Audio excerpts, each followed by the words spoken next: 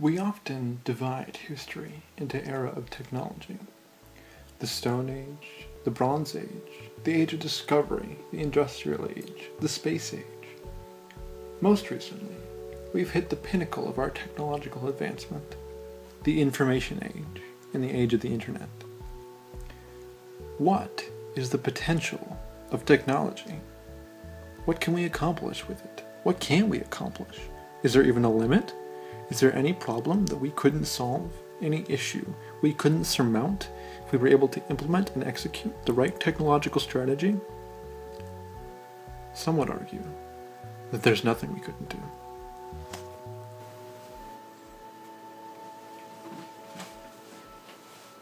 Internet.org is an organization created and founded by Mark Zuckerberg of Facebook fame, with the goal of bringing the internet to parts of the world that aren't currently connected to it.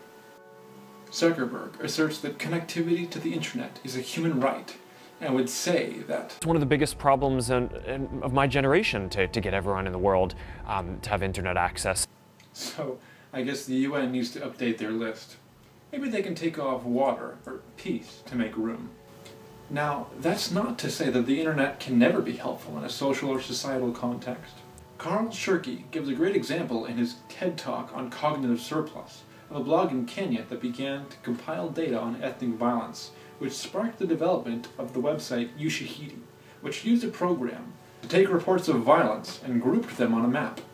Now, everybody had access to information on where the violence was occurring. Technology compiled information and sparked progress. However, recently it seems to have become a trend to emphasize the digital and technological contributions to events, and to focus all the conversations on these contributions.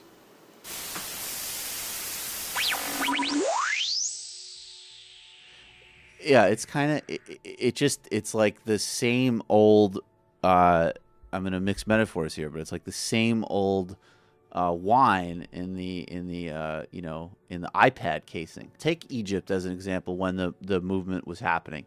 Yes, Facebook and Twitter were used to a degree, but nobody talked in the American media about the massive role that labor unions played, particularly in Alexandria, which is a key port city in Egypt. It's not really solving any problems. In other words, going so far as to claim that lack of internet connectivity is one of the most important issues of our generation, and that technology can solve every problem, is a bit of a stretch. Evgenij Morozov, the Belarusian writer and researcher who authored the book To Save Everything, Click Here, refers to this ideology as solutionism. Morozov is critical of those who design technology to solve problems that he claims cannot be solved through technology alone. Part of my argument is that Silicon Valley is now empowered to solve problems that may not actually exist. We tend to view any initiative that involves technology and information as being beneficial, because somehow there is this bias in society that as long as you have more information, things are automatically better because you have more knowledge. So many of the schemes which would look outright kooky to us, 10 or 15 years ago, or 20 years ago, suddenly look normal because we are prepared for the next rupture. Now, if you think I'm being a little harsh in my criticisms and accusations of disillusionment with Silicon Valley, let me introduce you to an article written by George Packer. George Packer is a staff writer for The New Yorker, and in May of this year he published a 10,000-word piece on Silicon Valley titled Change the World. For his reflective piece, Packer interviewed many different tech employees, entrepreneurs, venture capitalists, and more.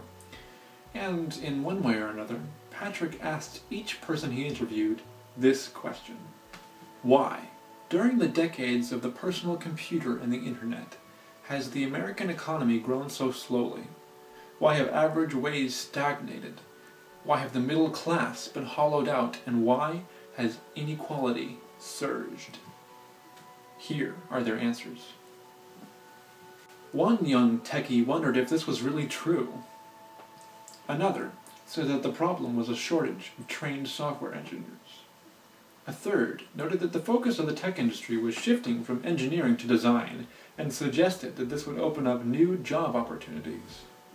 Sam Lessin, who leads the Facebook group in charge of the social network's timeline feature, suggested that the traditional methods of measuring capital and GDP might not be useful, saying, "Some people will choose to build social capital rather than financial capital. Given the opportunity to spend an extra hour or an extra dollar, they will choose to spend more time with their friends." These are the people that we are listening to. These are the people we're putting on pedestals, who are trusting when we hear them say that technology will solve all of our problems. In Packer's words, it suddenly occurred to me that the hottest tech startups are solving all the problems of being 20 years old with cash on hand because that's who thinks them up. We're being told by these tech entrepreneurs that technology can save the world. But what if that's not the case? What if technology can't solve all our problems? What does that mean? What does that mean that we have to do? I don't have an answer. Maybe you do.